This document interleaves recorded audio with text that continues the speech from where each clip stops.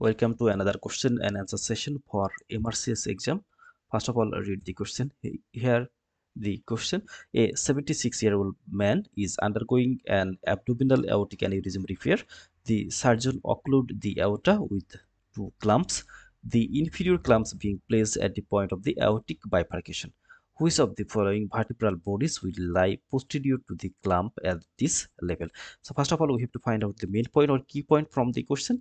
A 76 years old man undergoing an abdominal aortic aneurysm repair, and surgeon occluded aorta at 2 points, and inferior clamp being at the point of bifurcation. Which vertebral level is this? That means the aortic bifurcation point, we have to identify the aortic bifurcation, and this bifurcation located at which of the vertebral level.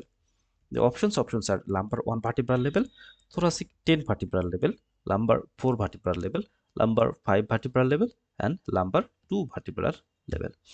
So here we can see this is the abdominal aorta, and this abdominal aorta enters the abdomen through the diaphragm at the level of the thoracic 12 vertebra. So the abdominal aorta, it starts at the level of the thoracic 12 vertebra, then abdominal aorta, it descends down, and finally it bifurcates at this level. And here we can see this is the fourth lumbar vertebra. So the abdominal aorta, it starts at the level of the thoracic 12 vertebra as a continuation of the descending thoracic aorta, and it bifurcates into the right and left common iliac artery at the level of the lumbar 4 vertebra.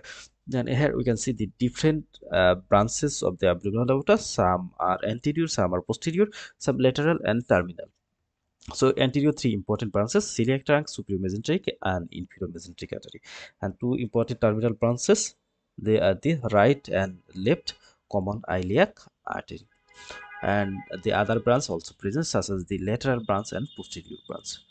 And here's the abdominal aorta. Its beginning, it is continuation of the descending thoracic aorta, and it passes through the aortic opening of the diaphragm, and it located at the opposite the thoracic 12 vertebra. And the abdominal aorta, it terminates by dividing to two common iliac artery at the level of the lumbar 4 vertebra. So our answer is now ready. It is the lumbar 4 vertebral level. So the point of bifurcation of the abdominal aorta, or this termination of the abdominal aorta, at the level of the lumbar 4 vertebra, and it starts from the descending thoracic aorta at the level of the thoracic 12 vertebra. Thank you all.